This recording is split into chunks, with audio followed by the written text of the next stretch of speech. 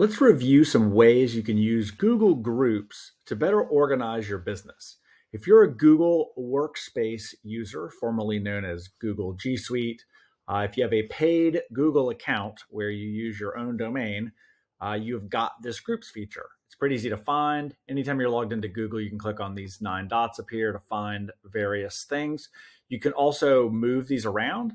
So if you want to have, say, your drive, up towards the top where it's easier to find, you can certainly move that around. You can also bookmark these various things to find them more easily. But essentially, you're going to groups.google.com.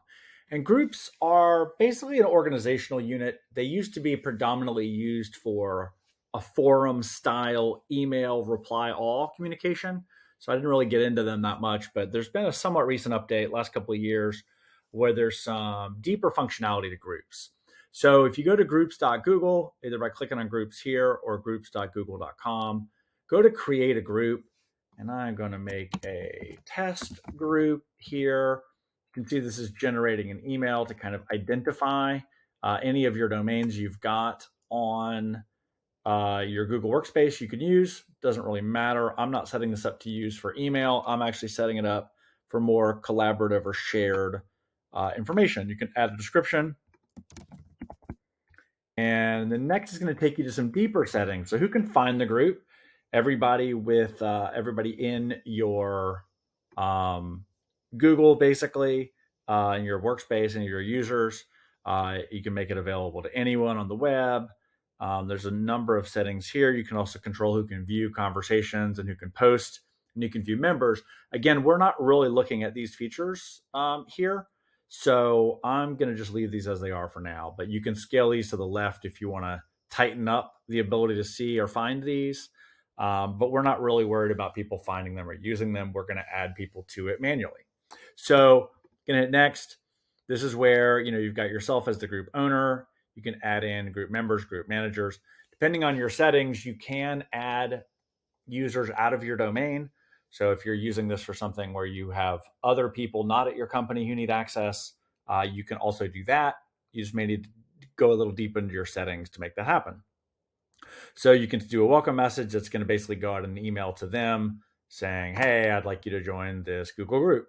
So you can still add people after the fact. So if you add people when you set it up, great. If not, you can come back and do it after the fact. I'm going to hit create group. And now I've got this test group. So I'm going to go here. Again, I didn't add any people to it for purposes of this demo, but easy enough to come here under members, add more people. Even if you have sent invitations to people and they have not joined yet, they'll be here under pending. And again, you can go deeper down here into membership settings or group settings. But what I wanted to show you, so I've named this test group. What I wanted to look at here are 3 primary use cases. One is using a shared calendar. So in Google, if you have a calendar you've set up, it's very easy to do this if you have not done it.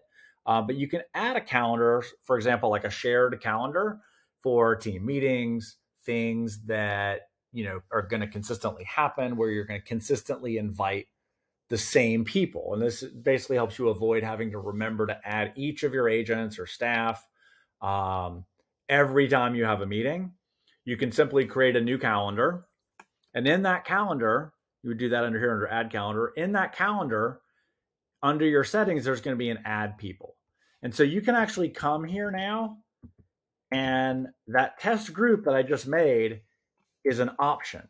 So I'm now going to share this entire calendar with whoever's in that group. If you add people to the group, they're going to be added to the calendar. If you remove them from the group, they're going to be removed from the calendar. So it's really a high level grouping of people where you can add them to an entire calendar's worth of events. If you want to have certain days that are holidays where you're not open, or certain things, people's birthdays, things that everybody should be able to see, this is a great way to do this at the full calendar level.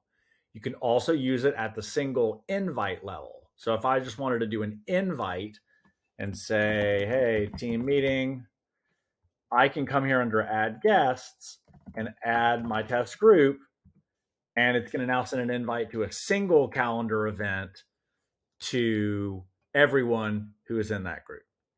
And lastly, in Drive, you can do the same thing. So either at the document level, I can come here and say, hey, I want to share this group with my test group. And I want people in the test group just to be able to comment or just be able to view or to be editors on this particular document. And as it says here, obviously it'll notify those people as you add them to it, as well as their permission level. Another thing I like to do that's probably a little bit better is actually use a folder as the shared item. So I would come here in the folder and I'm going to share the entire folder potentially here with this test group. And that is now going to make any document I've got in this folder accessible. And again, the same type of permission level. So if you've got some agent read-only documents like a handbook or some scripts, you don't want people to be able to edit, make your agent group, add it here, and then make them only at a viewer or potentially a commenter permission level. And that way they will be able to view the documents. If you go in and edit the documents, they'll always have the current version, but they won't be able to edit them.